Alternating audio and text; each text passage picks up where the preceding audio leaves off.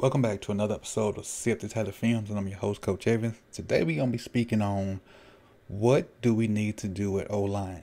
Do we really have to draft an O-line guy at 27 or 31, or even trade up to get one of the high-quality guys? But first of all, let's see what we have on the roster at O-line and see if that's sufficient enough to move forward and stick with the original plan. And obviously all of this is coming about with the trade of Orlando Brown Jr., potentially signing Alejandro Villanueva in free agency on May 3rd, but that's not guaranteed in stone right now. But let's look at the guys that we have on the team and see if that would be sufficient to get us through the season.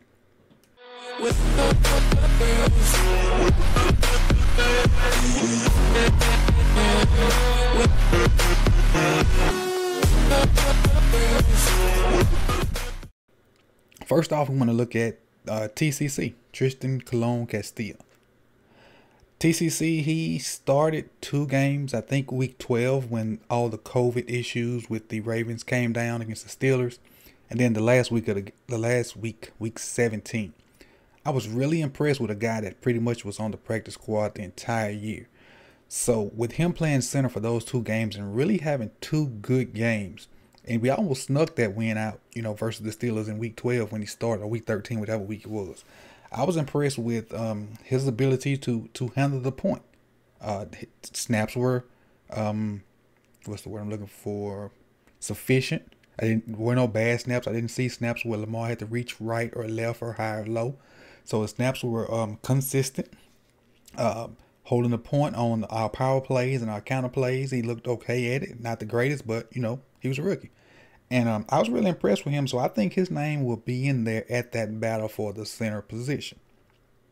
Moving on to Kevin Zeitler. Kevin Zeitler is a guy we got from the Giants. Pretty much, barring something goes wrong, he's going to be the starting right guard for the Ravens, unless somebody just comes out and just beats him out for it.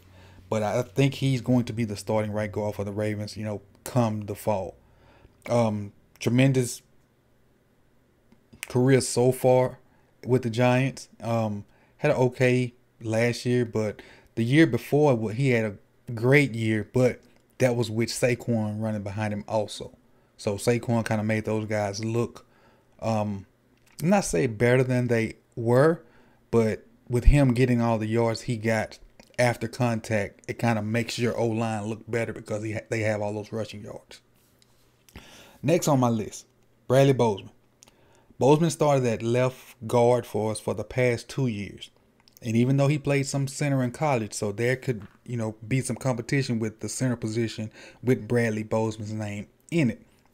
But with that being said, I love Bradley's ability to pull. I'm going to take you back 2 years when Yonder was still here. So the O-line was Stanley, Bozeman, Skura, and Yonder, Orlando Brown. Most of all our power plays or counter plays that involved pulling went right. And Bozeman was that guy. Because Yonder would cave stuff down. Bozeman would come off for Yonder or off for OBJ and just clean house. Clean house. He's a great pulling guard. I know that term don't really exist in the NFL right now, like a specific pulling guard. But we ran so much stuff to the right that it almost looked like Bozeman was a pulling guard. But with that being said, his name is still in the hat to play center. And then again, barring something happens, he could play right guard. But I think Zeitler has that job.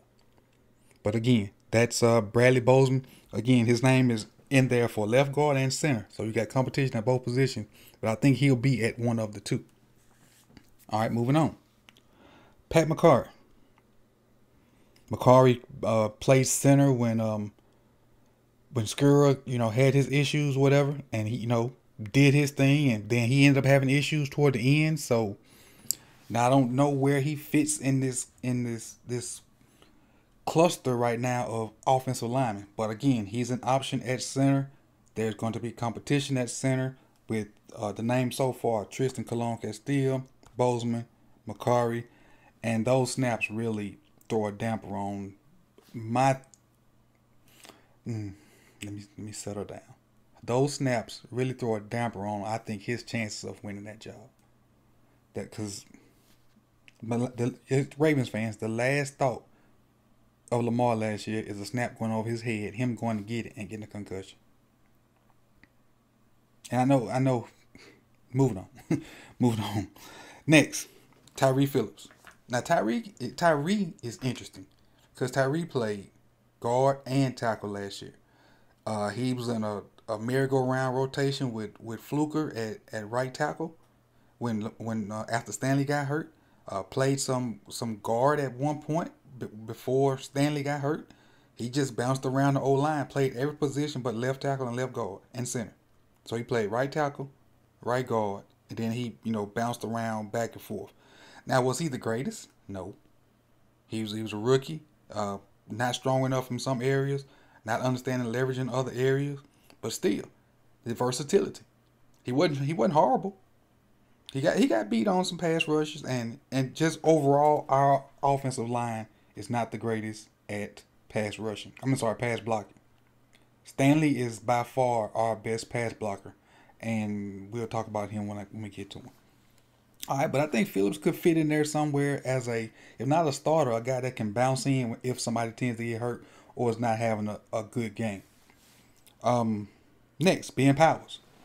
Ben Powers is the guy I thought would have won that right guard job last year, but I think we started out with Phillips at right guard, maybe. Phillips or Fluker, one of them at right guard. But anyway, but I thought Powers was the guy that would win that job because flashback 2 years ago, the one game he played versus the Steelers played outstanding. Even though that was a game where we didn't play everybody, the Steelers still had a chance to get in the playoffs, I think. And Ben played good, looked good. And, in the snaps that he had, looked good in the snaps he had last year. But as far as him just taking that job and locking it down, that hasn't happened. And now with the addition of Zeitler, that's really in the mix. So I don't really know where Ben Powers fits in this cluster of O-line. All right, moving on to Matt Skura. Now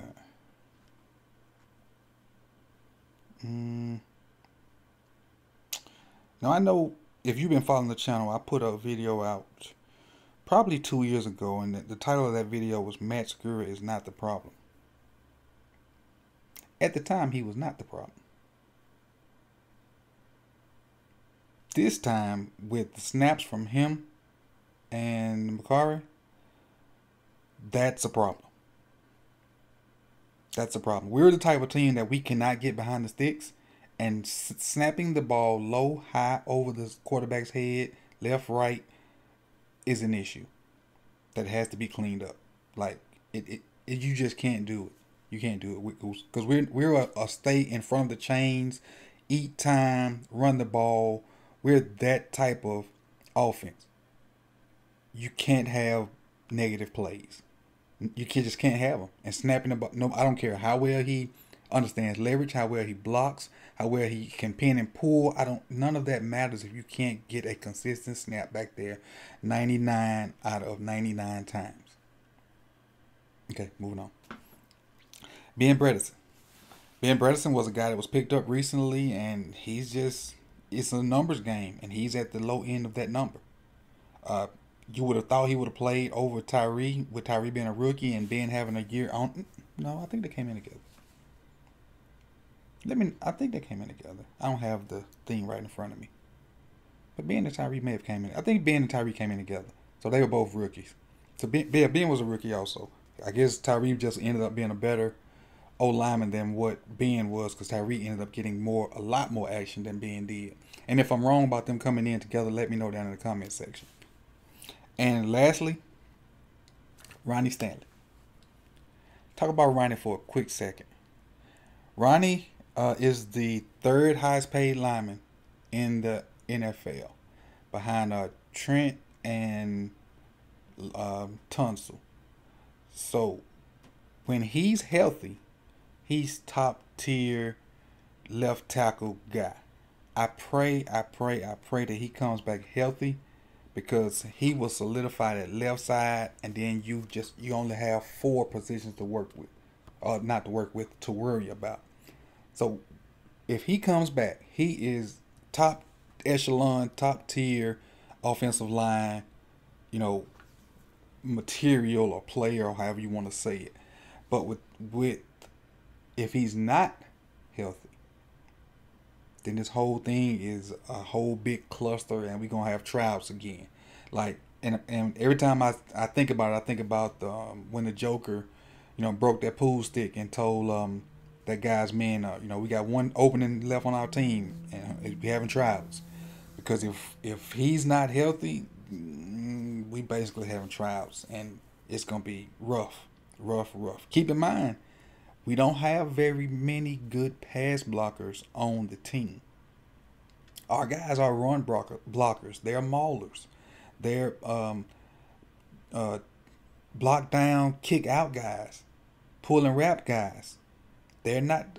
They can pass block. They're not the greatest. If we sit back and throw 50 times, Lamar's gonna be running a lot, because we don't have great pass blockers. Sorry. But you got Alejandro Villanueva as like a in case of glass break. You got a pick at 27. You got a pick at 31. Do you use one of those picks for a tackle? Because at 27, the elite tackle guys won't be there. Hopefully Tevin, I think it's Jenkins from Oklahoma State, maybe he'll be there. But those elite guys won't be there. So do you reach for a tackle at 27, or for a guy that's not worth that 27 pick? Because you don't have a second rounder. So we're in a quandary where do we take those picks and trade up? Do we trade back to try to get more picks so we can maybe grab a second tier tackle in the second round? Yeah, I wouldn't want to be Eric DeCosta right now, but that's why he get paid the big bucks. And this is my synopsis of what the O-line situation is in Baltimore right now. Like, comment, subscribe, please. Likes are free. If you like what you heard, if you follow the little graphics along with it, subscribe. Hit the bell for notifications so you'll know when I drop these videos. And it's draft week. I'll be live for the first round Thursday. Second round I will be with another YouTuber, and I'll let you know who that guy is when that time shows up, if it goes through. And the Saturday I'll just be chilling and watching. Just chilling and watching at the crib. No live. I'll be tweeting and whatnot. But again, I appreciate you guys for coming through and taking about 15 minutes of your time to discuss the O-line situation. If you have any comments about what I said, or you like or dislike, or want to chat about it more, hit me on Twitter, or just drop down in the comment section and put that comment down there. Again, it's Coach Evans. Appreciate you guys. You could have been anywhere in the world, but you chose to be here with me, and I'm out. With